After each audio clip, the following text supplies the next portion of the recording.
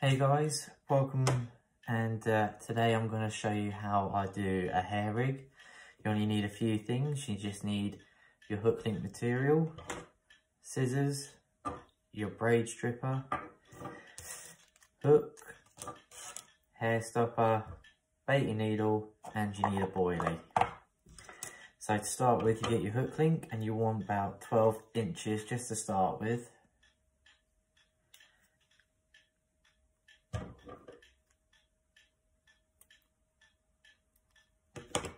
You can get coated or uncoated depending on your preferences. I prefer coated. Then what you want to do is when you put it through a stripper, you just want to strip 4 inches off. So you just pull it through. So you see that is so as you see, there's the stripped braid. And that's the coated area. So then what you want to do is do a small figure of 8 loop.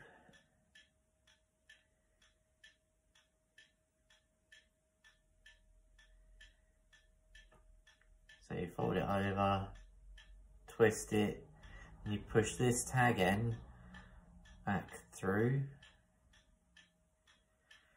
And then you just pull it tight. And you get your scissors, trim the tag end away.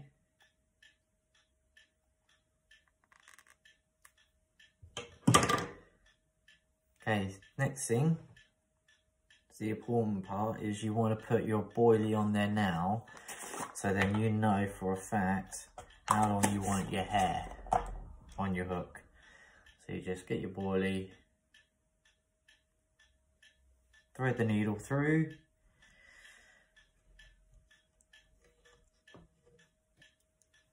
so you get the loop,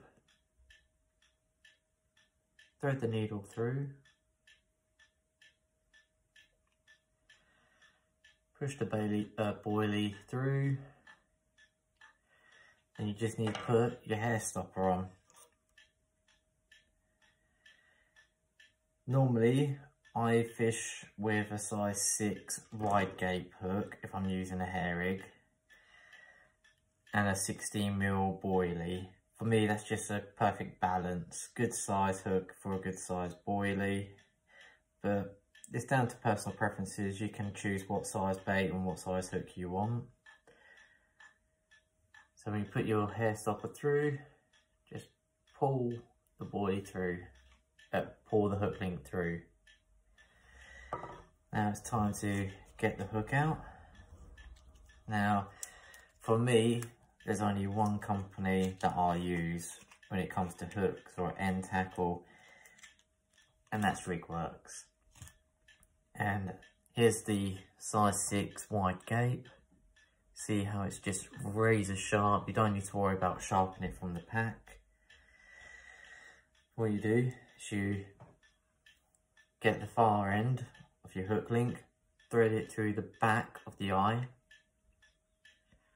of the hook, and this is where you can adjust how long you want your hook, your hair. Like so, you can have it shorter if you want it close, about there, or if you want it just a little bit longer. For me, I think that would be good distance to use. Then what I do is I try and trap the hook link along the shank. Some people just don't bother, but for me it's just a bit of peace of mind. And you just wrap it round 6 to 8 times. It's down to you how many times. And then you just thread it back through back of the hook. Back through the eye of the hook, sorry.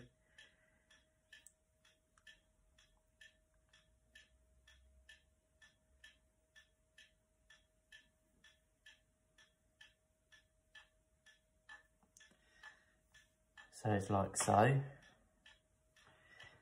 And then what you do with this end is you do another figure of 8 loop. So for me, I like to have it between like 6 to 8 inches, so I'll be happy with that. So make a big loop, go back on yourself, twist, and in this loop you want to push it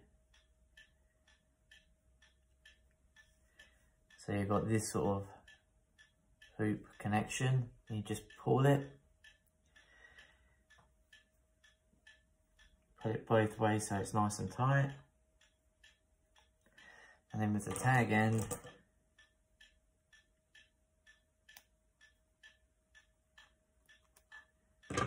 cut it away, and voila, that is how you do your standard hair rig.